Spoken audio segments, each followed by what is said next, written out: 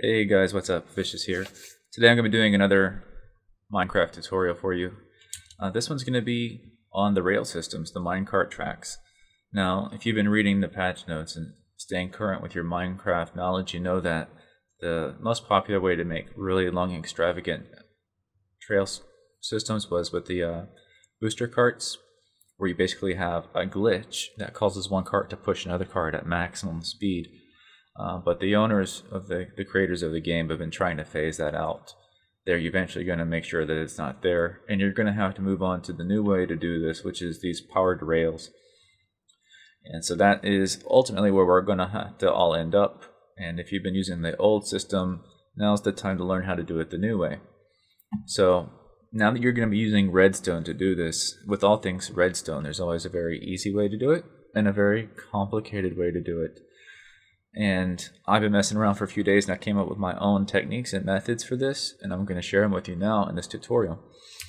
So the first thing is, when it comes to minecarts, one thing I've never been a fan of is putting the cart on the track, pushing it, and then jumping in. I just do not like that because it's too easy to miss the cart and have it run away from you. So I devised a launching system.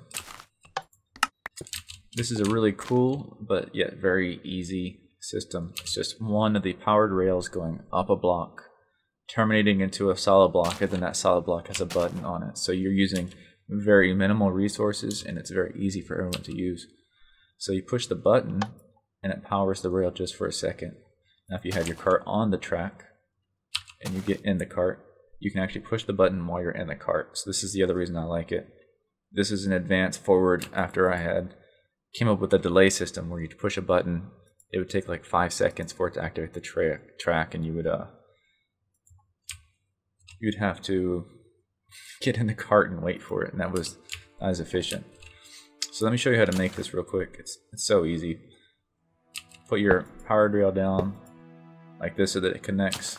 Go ahead and break off the top piece, and that's where you put a block, and then you put a button in it. And that's what you got. And it not only works as a launching system, but when your cart is returning to this area, it's going to work as a really great cart catching system. Now, using the exact same idea for the launching system, I've also created an inline junction system.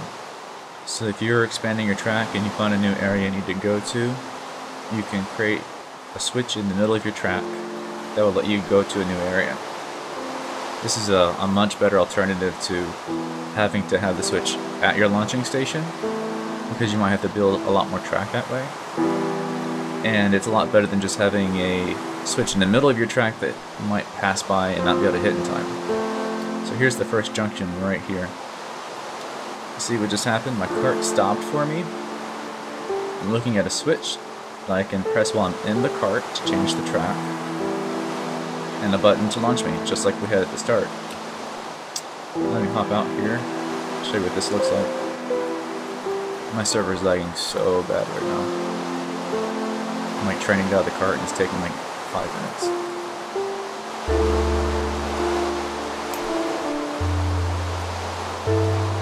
It's not even letting me out of the cart. Oh well. I'll just tell you about it. So basically, the switch here, it's just running some redstone wire around the back, down some steps, and then right underneath of the junction point, there's a redstone torch.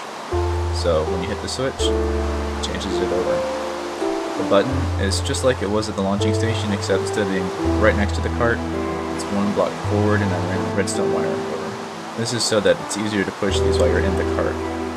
So we're gonna go new spawn, switch down, press the button, and we're on our way.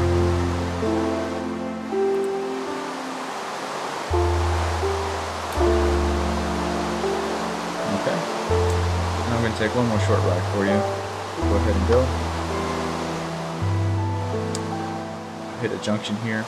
Now I got double junctions because the problem with the junction switches is I can choose which path I want to go going out, but when I'm coming back I can't. So that's why when I swept in this way and went down and around, I got to choose again whether I want to come back to the spawning area over here or go off to the new area that we have called Deagle Island.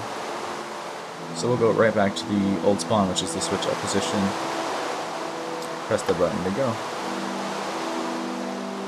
So with that, with using very minimal resources, we were able to have a very effective cart launching system, cart stopping system, and make a very efficient inline track selection system. So the only thing I need to point out you need to be careful of is your speed. Using only a single booster rail without power to stop your cart will not work if you're going too quickly. So you want to make sure you test your track going both directions to make sure that the speed is appropriate. And once you've got it tested out and it works, you're good to go. Also like doing dispensers with the carts. You don't have to keep it in your inventory, and if someone else doesn't have a cart, they can just press and get one. It's pretty cool. So that was all for this tutorial, guys. Hope you found it useful. And if you would like to see some more, just comment, rate, and subscribe, and I'll see what I can do for you.